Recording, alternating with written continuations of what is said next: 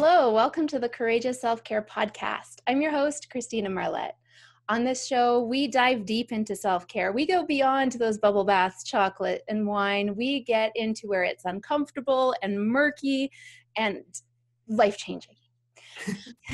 Today, I am thrilled to have my special guest, Christa Smith. Michelle, welcome. Hi, thanks for having me. I'm so glad you're here. So Michelle and I met when we were both on stage at the Fearless Women's Summit, and I was wowed by you, Michelle. Your performance was, I was just hanging on the, is that an expression? Hanging on the edge of my seat? I think it is. My seat. And right away, I knew that I wanted to have you as a guest, so I'm thrilled that you're here. Awesome. I'm so glad to be here. Thank you for having me. It was a really fun day that Saturday back in February. It was really, really, really inspiring to hear all these other women speaking about courage and where that shows up in their lives. Yeah, I felt the same way. I was like, oh, these are my people. Yeah, totally. So Michelle, you have a very interesting background. Please share a little bit about that with us. Well, I call myself a professional ninja. That's what's on my business cards. It's a conversation starter for sure. I have been working professionally in film and circus for 15 years now. I grew up as an elite level baton twirler and a competitive dancer. So I've been an athlete and a performer my entire life. And yeah, I feel like professional ninja was the best way to sort of encompass all of that into one clear, short little blurb, because people often ask me what I do, and I was like, do you have an hour and a half? Yeah. I can tell you, but I have to tell you my entire life story. I was just talking, like, that is what I used to say too. I was just talking about that last night. I ran a public speakers club, and it was exactly those words. People used to ask me what I did. I'm like, do you have half an hour? Yeah. It's very hard to describe. Yeah, especially when you're in the space, as I'm sure you are and your listeners are, where you're really diving into yourself, and it's all about evolving and self-development and growing. So there's a lot of things about you, and like I can't just tell you about my work because I have all this other stuff. You want to know like my whole entire emotional journey, because I'll share that with you. Yeah. The classic speaker. How long do you have for that? Yeah, exactly. Your 2 minutes. Okay. I also grew up in the dance world and was an athlete at the same time, so I can identify with that. Awesome. So I love to get our guests on the show to share about their favorite self-care practice. So what would you say yours is? I have a variety. I think self-care in my life has definitely evolved as I've evolved, and I've become much more aware of what serves me. Right now, what I am doing, which I'm really happy about, is I'm doing Pilates. And I did Pilates probably about 7 or 8 years ago, and I was so strong. Like, it was ridiculous how strong I was and stable.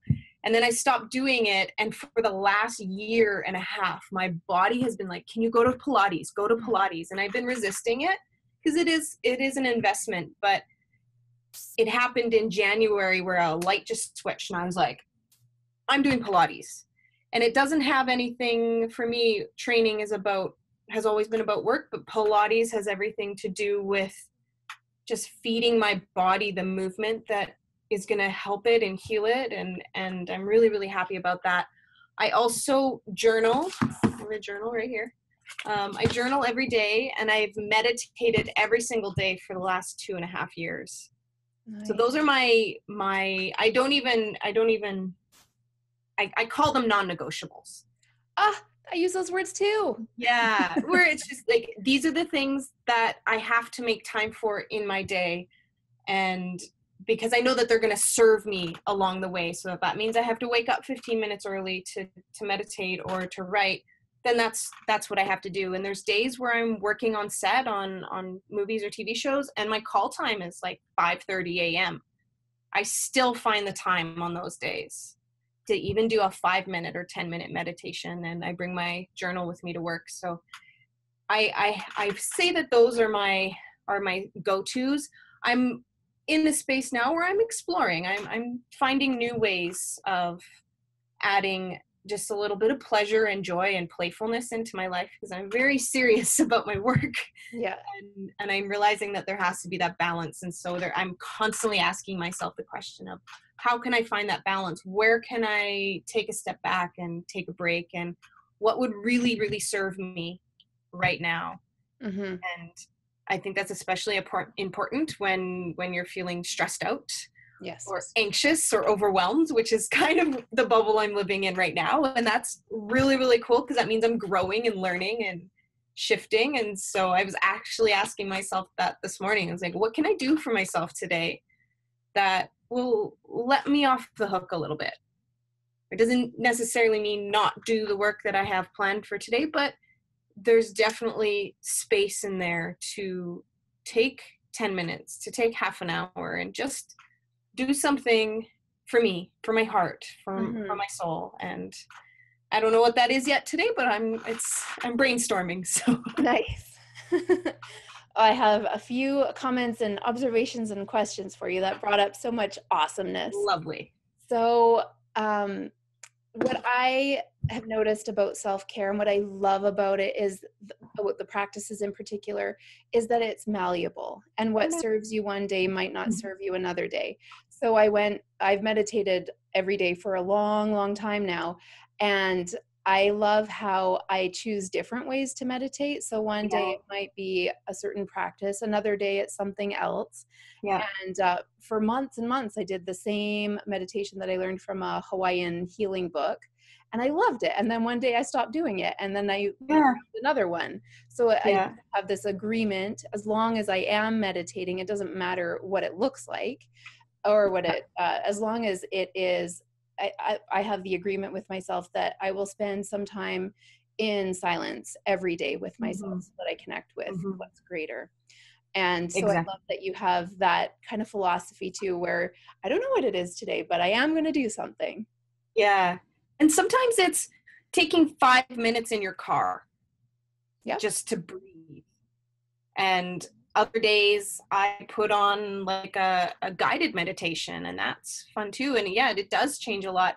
I've also been going to these breathwork ceremonies at a dojo here called Ancient Fire, and that is a whole experience, just breathing. Yeah. We don't breathe. I certainly don't breathe enough, and I focus a lot on it, but like just really getting into that space of getting breath into your body, that energy, that life energy into your body, it makes a huge difference. Huge. I remember a long time ago, before breathing was in. Before it was hip and cool. Yeah. My husband had this book called Breathing. I'm like, that is the dumbest thing I've ever seen. How could you write a whole book about breathing? Right. Don't you know how to breathe? Yeah. But then, when you say, I know that, those are the 3 most dangerous words. Oh, yeah. Oh, yeah. So since then, I've read many books about breathing and realized, I know very little about it, even after having read all these books. Or as soon as you become aware of it, you notice all these moments in your life where you're not breathing, where you're just tense, and that really shallow breath. And especially as an athlete, I notice that a lot. I notice it a lot in my work and my training when I'm doing choreography. Sometimes I'm performing. I mentioned in my speech that I grew up with a lot of performance anxiety, and a lot of that I realize now as a professional, how I've kind of like worked around it, is I wasn't breathing while I was performing. So I would finish and it would be like, like, no wonder I was so anxious. My body's like, can you please do something? No, I'm going to hold my breath the entire time. And I notice it now in my training. I was training this morning and I had a moment where I was like, I held my breath that entire time. Cool. Noted. Yeah. Noted. Good to know. Yeah. Yeah, there's a girl I danced with who did the same thing, plus she had asthma. So whenever she'd go on stage, not a single breath, like for 2 minutes. She would come off, she'd be like, oh, poor thing. It sucks. It sucks. It doesn't feel good. No. So how did you get to the point of deciding that certain self-care practices were non-negotiable for you? It's been a journey. It's been a process for sure. I had a bit of a spiritual awakening about 5 years ago. I was really, really, really skinny. I was like dangerously thin. Mm-hmm. By film industry standards, I looked amazing, but I was killing myself to be there. And it was really this weird space where people were commenting about how I was finally taking my career seriously. And I'm like, you don't know that I'm starving myself right now and overtraining. Yeah, and so I had a bit of an awakening. It was actually in a yoga class of all places. We were doing a silent yoga class, and the teacher only led by their breath, speaking of breathing. And there was just a moment where all 20 of us in class or so, everyone was breathing at the same time. And it was like I was transported somewhere else. Wow. For just a really brief moment. And that really opened up a space. And since then, that would have been like 5.5 years ago. Since then, I've just been really on this journey of searching for who and what I am, like in this body and this reality. And I went and walked the Camino de Santiago in Spain, and that was a huge spiritual shift and awakening. And ever since then, I started journaling 5 years ago. Mm-hmm. So that was my way of starting that process, and I haven't really stopped. There's been like a couple weeks here and there over the past 5 years where I haven't done it.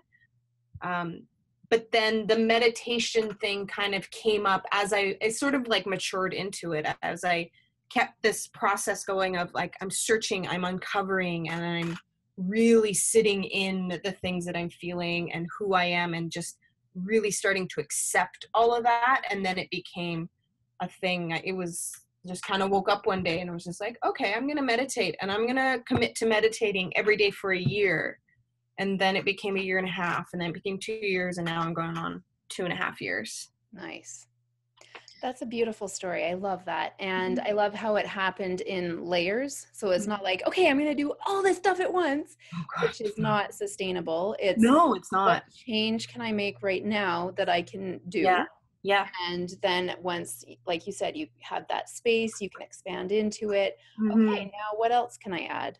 So that makes me think of the latest thing that I've added to my life is that I wanted to get outside more. Like, I love working on my podcast and I love doing all the stuff, and I can sometimes go a little overboard in front of the computer. Oh yeah. I know all about that. And so I thought, how can I get outside? And so I invited my husband to wake up early with me and go for a walk every morning. And he was not very enthusiastic about my fantastic idea. No, I can imagine, especially in winter. Yeah. But I said, let's just do an experiment. Let's do a beta test for 30 days and see how we feel. And so we've been doing it for several weeks now. And I love it. And if he continues or if he decides he's not on board anymore, that's okay. I love it. I feel so much more alive by getting outside first thing in the morning. And then I feel like, check, I already got that done. So I can focus on work. Yeah. Very nice. I really like that idea. I really love walking. Obviously, I walked 800 kilometers across Spain. Since I was a kid, I've always gone for walks. And I find that when I'm in a space of anxiety, it comes up every now and then, especially when I'm fearing things. I get that feeling, the best thing for me to do is just stop what I'm doing and go for a walk. And I call them adventure walks. I don't plan where I'm walking. I just start walking until I decide that I'm done walking. And then I turn around and come home, and then I sit down and I'm like, okay, now I'm ready to do something. What can I do? And I really enjoy walking. But yeah, like you said, it is a process. Even with journaling or meditation, I think where people get stuck is they have to sit down and do it for 20 minutes. And that can be really, really scary at first. But it literally can be, I'm going to take 3 breaths before I get out of bed. Or I'm going to take 3 breaths before I get in my car. Or I'm going to write 1 sentence in my journal today. I am feeling like this. That's it. That's all I have to do. And I notice myself when I get in a space of, I have a tendency to overwork as well. And sometimes I put too much rigidity around the things that I treat as non-negotiable. So I have to write 3 pages, and then it becomes like a chore. And then, so I have to constantly be checking myself.